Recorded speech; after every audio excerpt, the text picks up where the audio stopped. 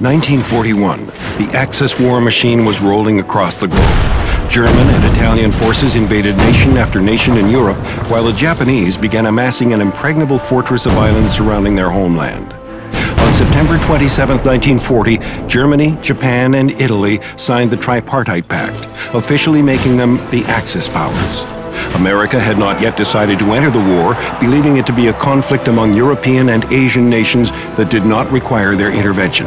However, on December 7, 1941, the United States found out that Japan would not be satisfied to leave them alone. Without advance warning, a fleet of Japanese air and naval forces attacked the American port of Pearl Harbor in Hawaii, causing substantial losses for the American Navy, including the battleships Arizona, Oklahoma, and Utah, as well as thousands of American lives. The outrage of the sneak attack was the last straw that pulled the United States into World War II. But the Japanese weren't done yet. Japan set its sights on a tiny atoll that served as an American airbase vital to travel and refueling within the Pacific. Hours after the destruction of Pearl Harbor, the attack began on Wake Island. A small outpost of Marines were the only available defenders.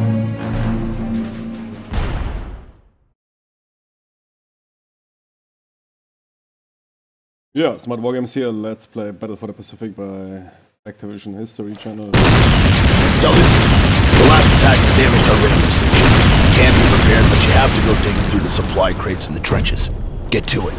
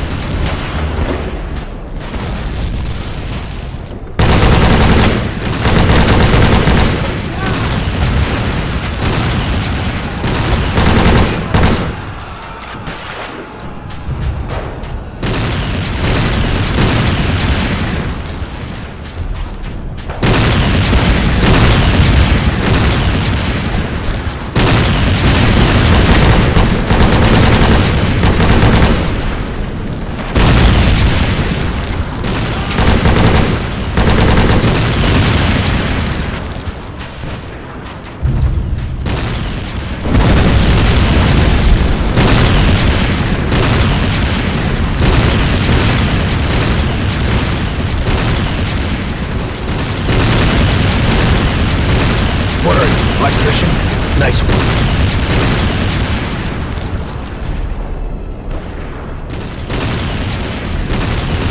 This is Bravo Charlie 849 calling Great Eagle. Do you copy? This is Bravo Charlie 849 calling Great Eagle. Do you boys? It's starting. The Japanese are inbound. Follow me!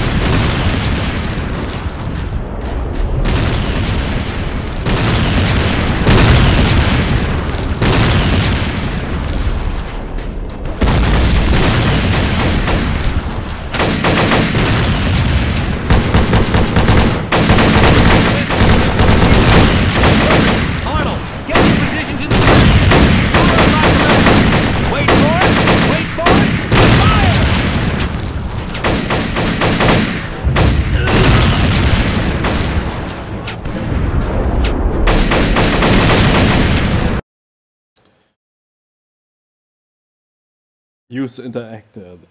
That is always absolute the best.